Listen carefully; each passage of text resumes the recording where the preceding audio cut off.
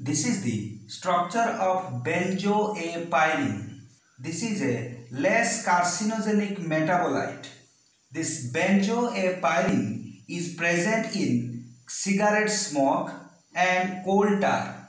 The liver cell contains P450 enzymes. In presence of P450 enzymes, the benzo-a-pyrene is converted into benzo-a-pyrene 7,8 epoxide. This benzo-a-pyrene 7,8 epoxide is then converted into benzo-a-pyrene 7,8 diol. This is the structure. Then this benzo-a-pyrene 7,8 diol is converted into benzo-a-pyrene 7,8 diol 9,10 epoxide. This compound is a highly potent mutagenic species. The large O represents the rest of the multi-ring structure shown in the complete benzo-a-pyrene molecule.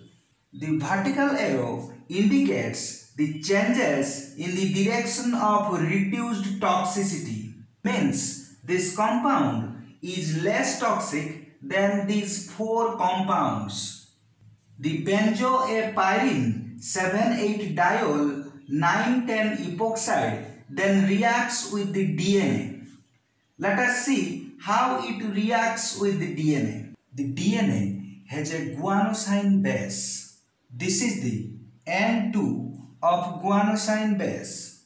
The previously formed benzo-a-pyrene 7,8 diol 9,10 epoxide then reacts with the N2 of guanosine base in the DNA to form the trans NT-BAP N2DG. This is the whole structure of plus trans NT-BAP N2DG.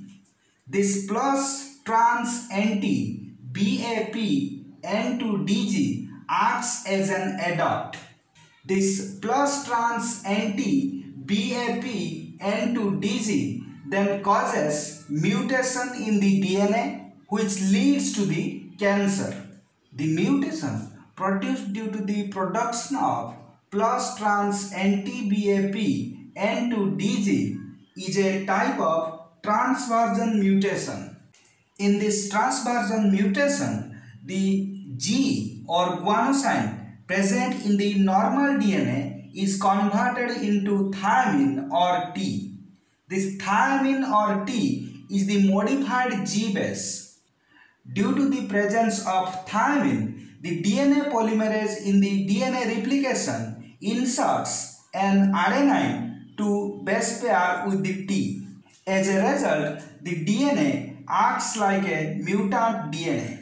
In cultured bronchial epithelial cells, the activated benzo-a-pyrene induces inactivating mutations at codons 175, 248, 273 of the p53 gene.